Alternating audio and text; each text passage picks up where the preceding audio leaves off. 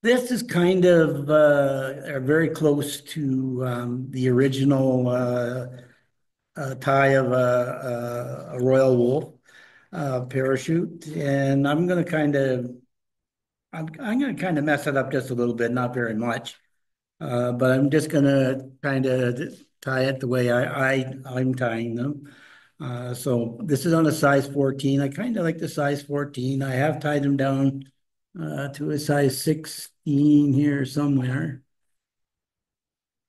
Do I got the right one? Yeah, this is a size 16, so I don't know if you can see it very well or not, but so that's the size 16. So it can be tied down somewhat smaller.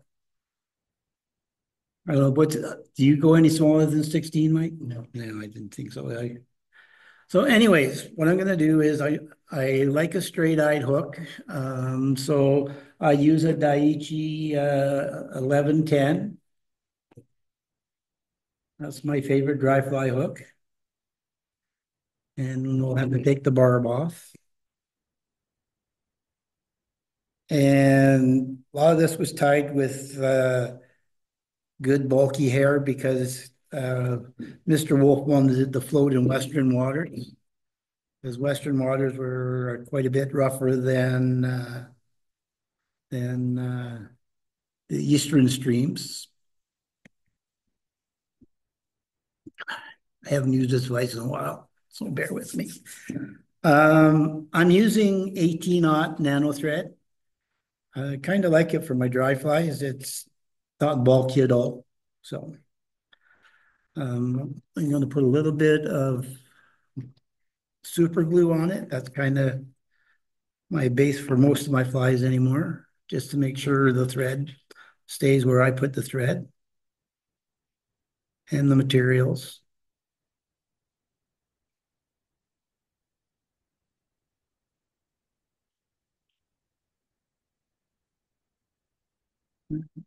Thread on here.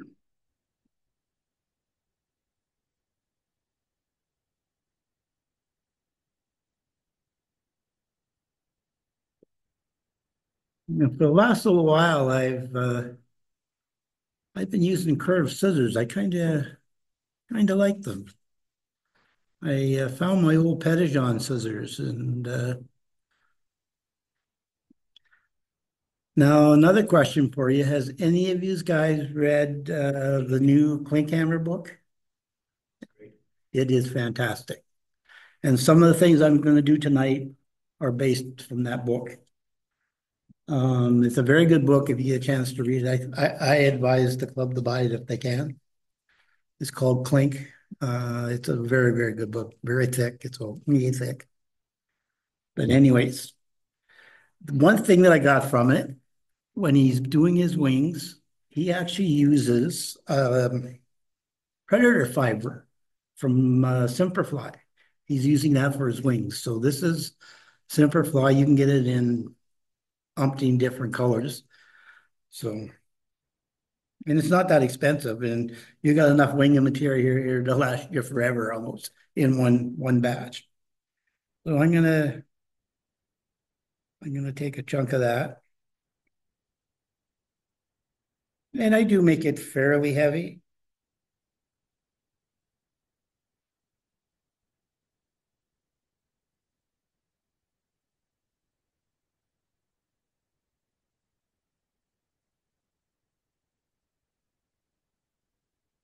So I'm gonna put this somewhere in the half to two-thirds of the length of the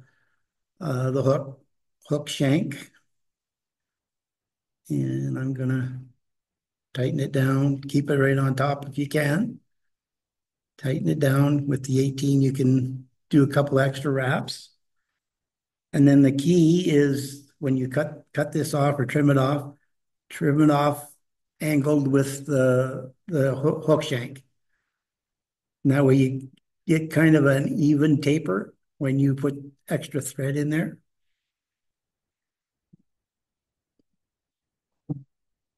And what you're going to do is come back here.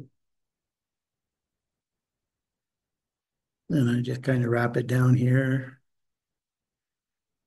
And I'm going to pull him there like that. Put a bit of a dam there for now. And then I'm going to stop right there. And then I'm going to use a little bit of deer hair. I thought this was elk, but I'm pretty sure it's deer hair now. And I'm going to just take just a minimal amount.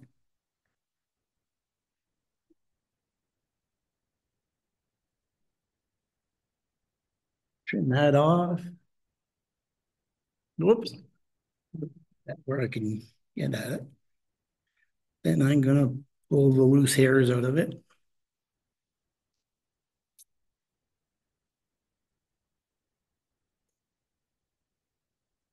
Take my hair stacker.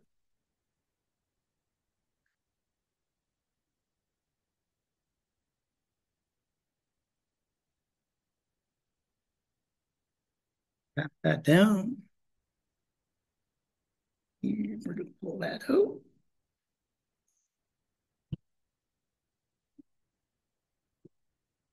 So now you got your tail. So what I do is I take this and I try and do it roughly the length of, or again, the length of the shank of the hook, or maybe just a little bit longer. And then what I do is I take my other here like this.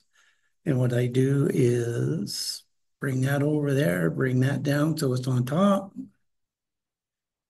Whoops, and then try not to hook that. Keep an eye on it because periodically you will end up with a thread in there caught on your hook. And I'm just going to pull those hairs up.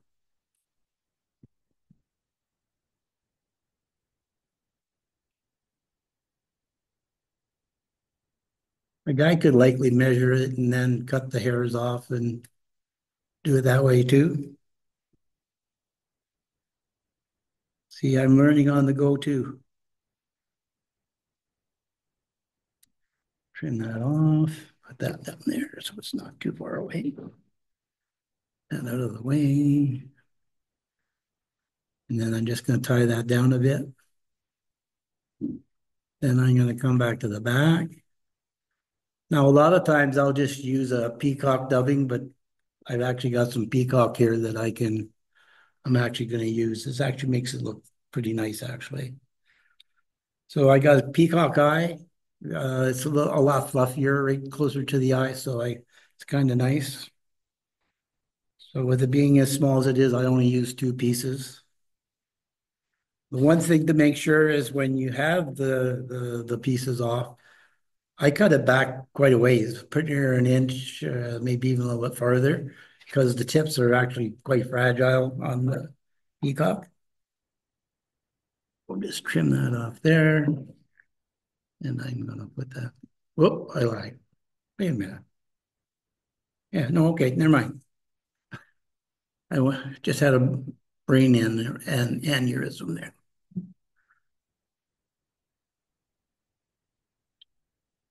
And we're going to tie that back there like that. And then we're going to come back up here. Then what we're going to do is wrap this.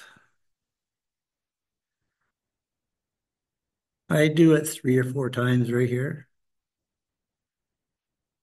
And then we're going to come back.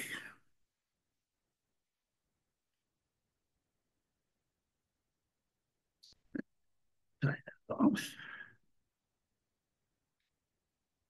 And then I'm not going to cut it yet. I'm just going to bring it back here. And I did mess up just a little bit, but we can save it.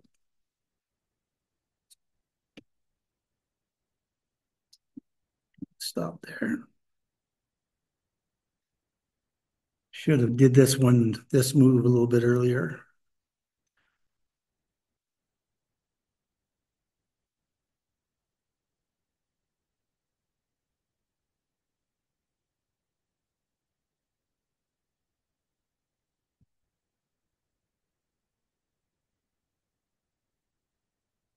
And then you're going to bring that over here, tie that off there like that. And come back here. And then you're going to take some red floss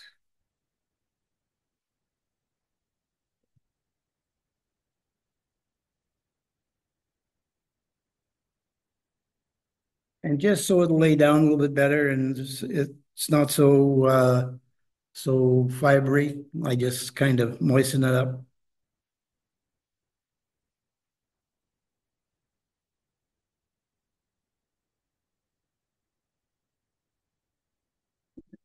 That ham in there like that.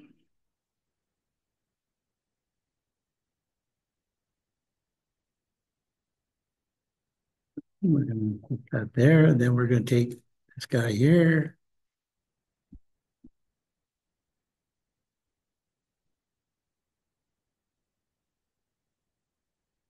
Wrap it forward.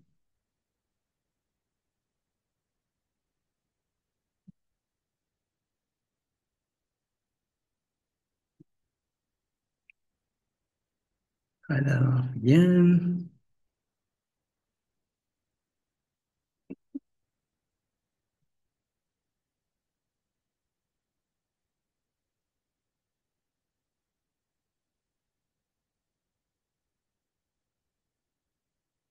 I uh, I was fishing with Irvin last week uh, on the Little Smoky, and he put a Royal Wulff on. He spanked my backside with it.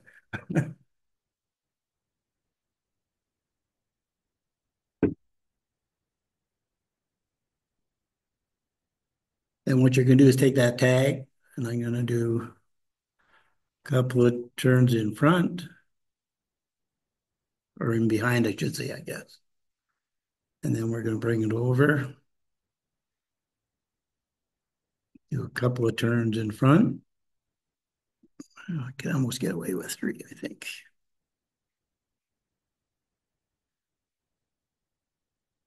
Tie that off there like that.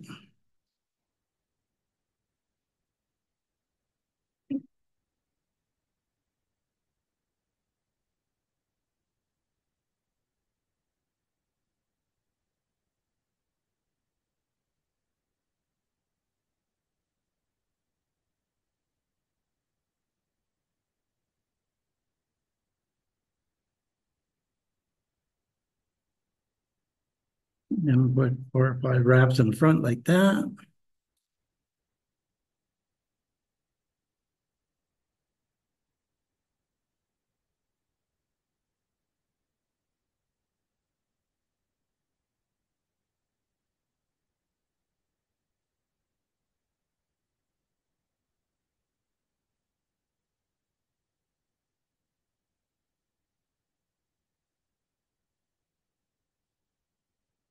Now I'm done. No, I lied.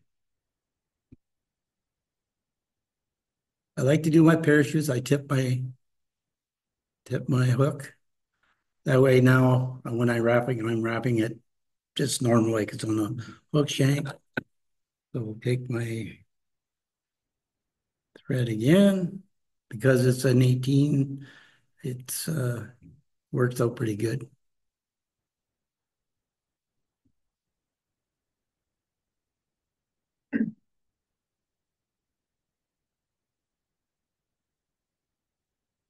Now, the one thing Mr. Klinkhammer had to say, he usually does his wings a lot bigger than I do. He actually puts them out pretty big. He likes them fairly long. And he also soaks his wing material in Viagra or something like that too, right? So, and he does that too with a lot of his dubbings. When he's doing dry flies, he'll soak it overnight in some kind of a float and let it dry out, and that's what he does with his dubbings. So I thought that was kind of a neat idea. So I'm going to make this post up a little bit.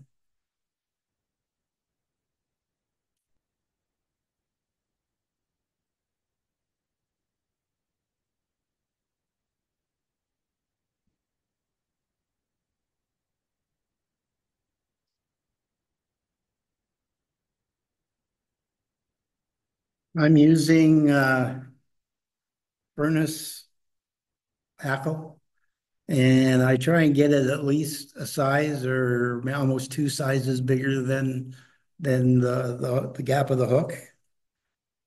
This Cape's a little hard finding that size, but there are the odd one.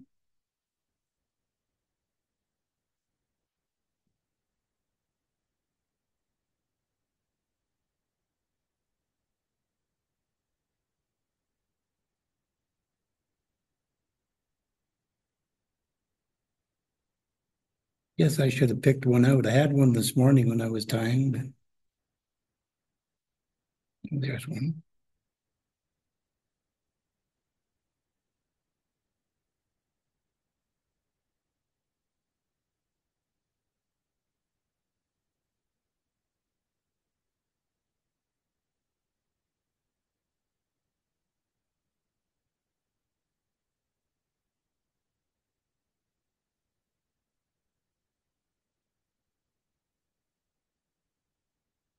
Okay, so what I found out too with that book was I used to just tie it on, wrap it around, concave down, and talking or reading his book, he actually says to do it the other way with the shiny side on the water because the finish is the part that helps the feather float.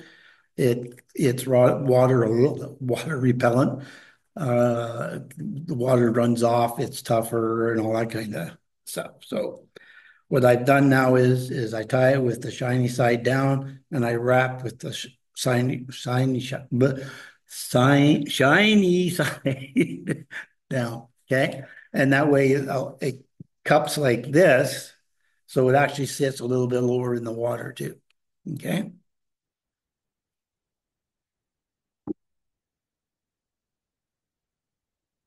And he says that there's no number of wraps. It's up to how you feel about how many wraps you put on. You don't have to have four wraps, five wraps. It's what you feel comfortable with, what you think will float the fly.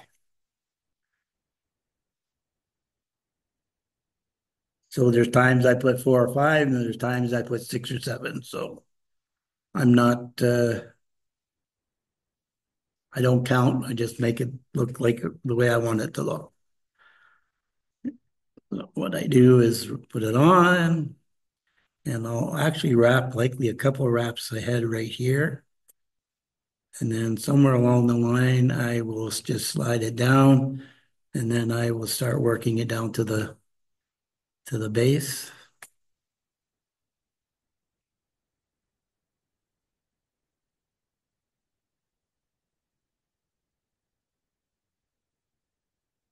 And then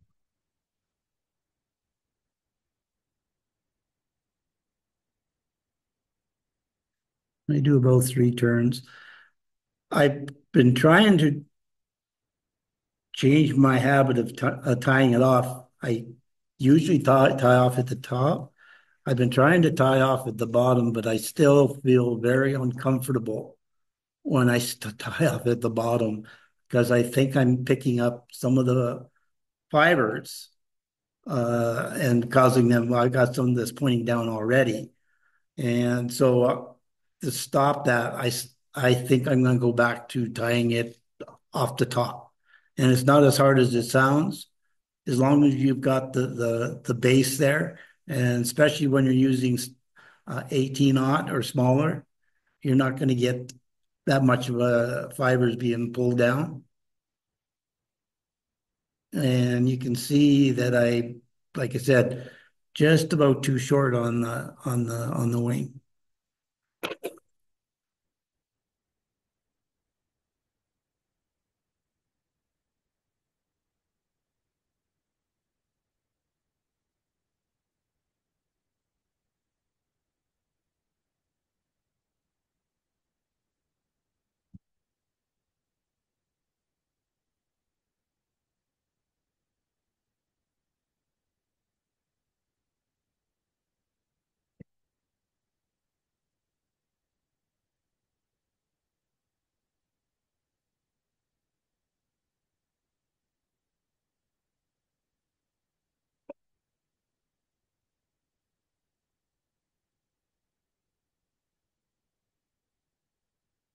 Well, there you go. That's kind of the Royal Wulff parachute. I realize I don't understand the difference between a Royal Wulff and a Royal Coachman. The materials mostly, and the Royal Coachman is usually tied with duckquill and golden pheasant crescent. Yeah, yeah, yeah. They're a little bit more delicate. So the Royal Wulff is built for Western streams, rough water. It'll float better than a Royal Coachman.